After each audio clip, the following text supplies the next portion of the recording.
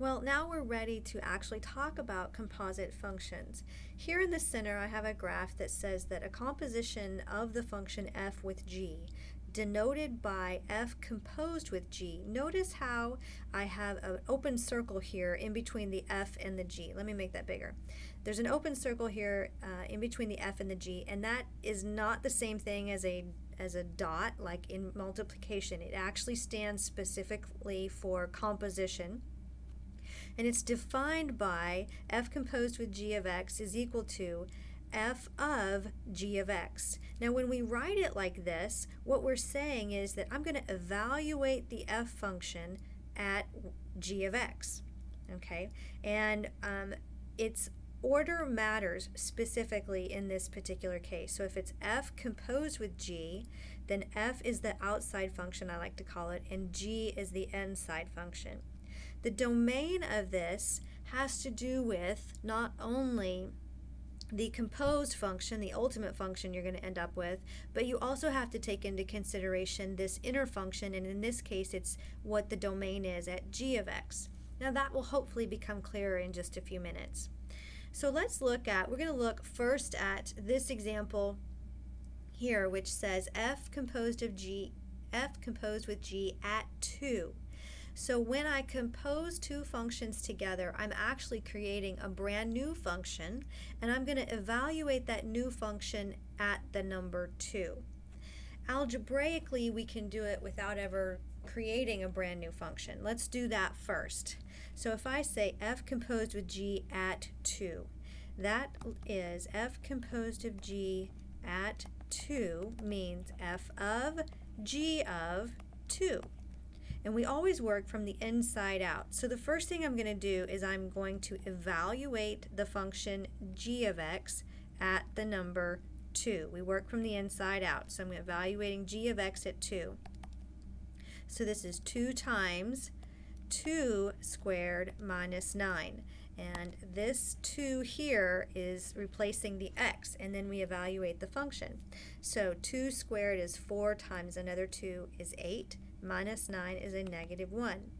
Now we start over, only this time I'm going to evaluate f at negative 1. So my f of x function, which is 7 times x, or negative 1, plus 1. Now where did I get that from? The negative 1 that was the result of this evaluation is now being evaluated in my f of x function up here. Hopefully you followed all of those circles or highlights. So negative 7 plus 1 is negative 6. In other words, remember we're creating a brand new function here, and if I replace x in my new function with 2, I would get back the y value of negative 6. Now if I am asked then to just go through and evaluate the function or find f composed with g of x, that's asking me to come up with, well, what is the equation of the brand new function that I'm creating? So we are going to go back in, and I'm going to do this again, f composed of g of x, and I'm going to rewrite it. I'm going to keep this over so we can see it. I'm going to rewrite this as f composed of g of x. What that means is if my outside function is f, then that is represented by 7 times x plus 1. But everywhere there is an x in this function, and let me get rid of these highlights.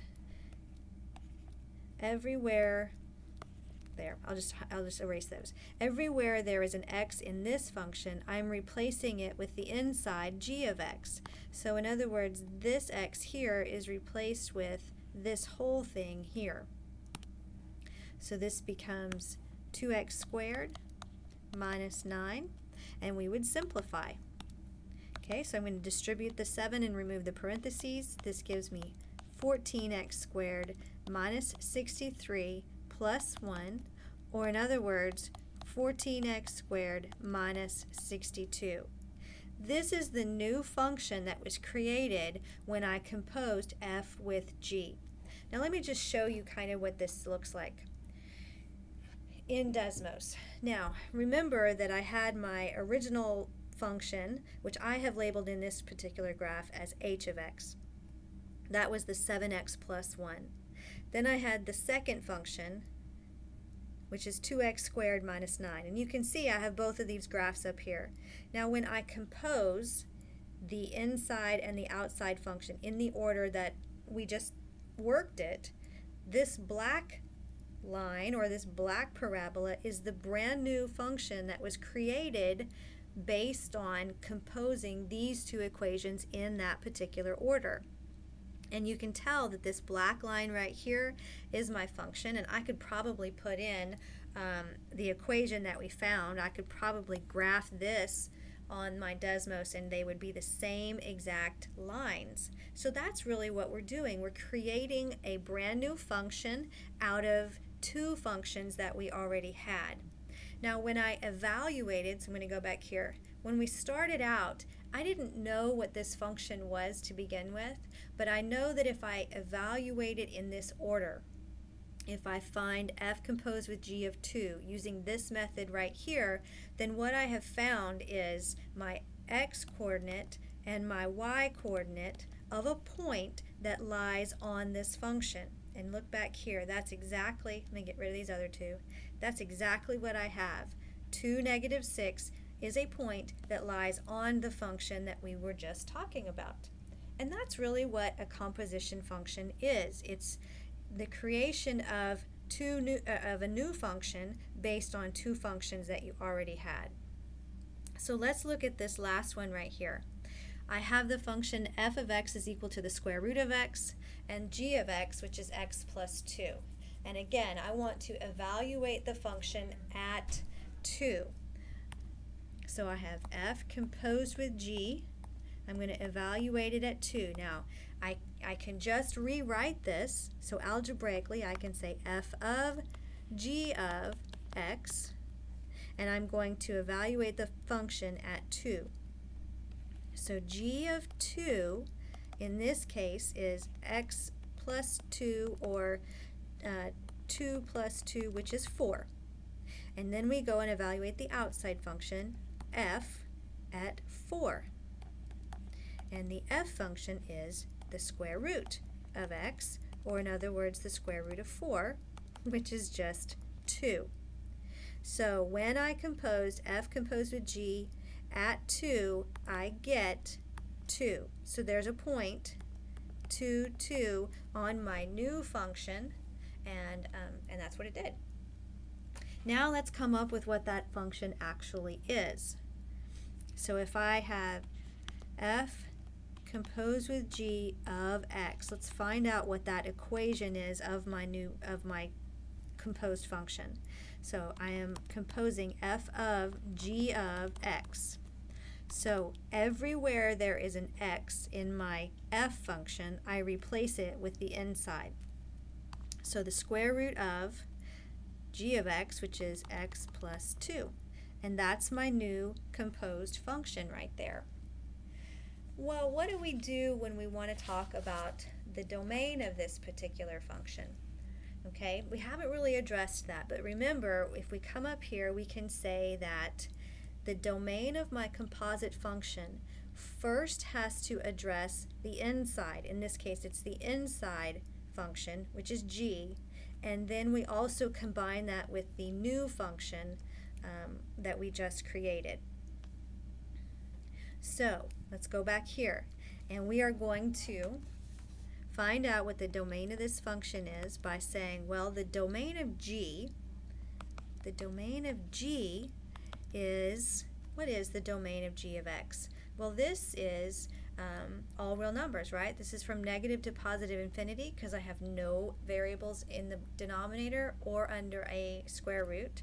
So this is from negative to positive infinity.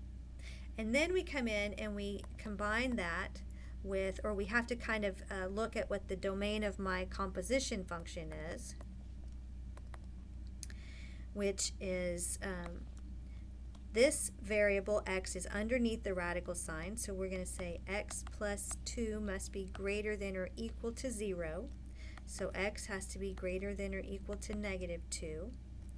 And we try to now combine the two domains together. Well, in all real numbers, combined with this restriction, leaves just this restriction. So the domain looks like negative infinity to negative 2. Oh, it does not. Where's my math here? If I move that over there, then that gives me a negative 2. X has got to be greater than or equal to negative 2, so let me rewrite this. This would be negative 2, x is greater than negative 2 to infinity. And that's the domain of my composed function.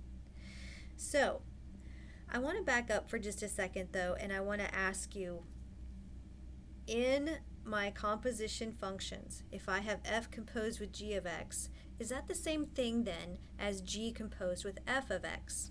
Well, let me show you that it is not the same thing.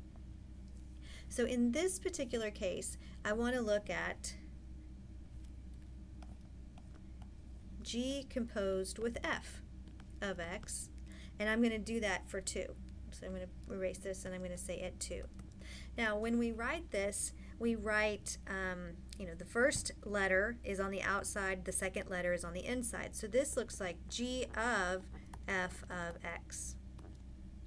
And let me make this a little smaller so I can shrink it in my screen. So what we're going to do is we're going to evaluate f of x at 2.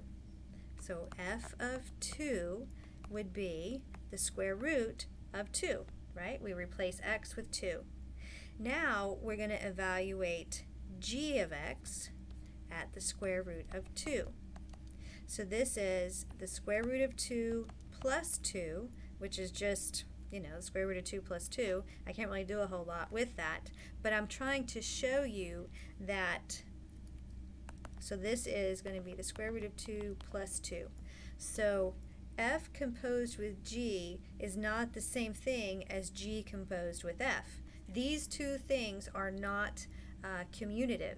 Order matters when you are talking about the composition of two functions.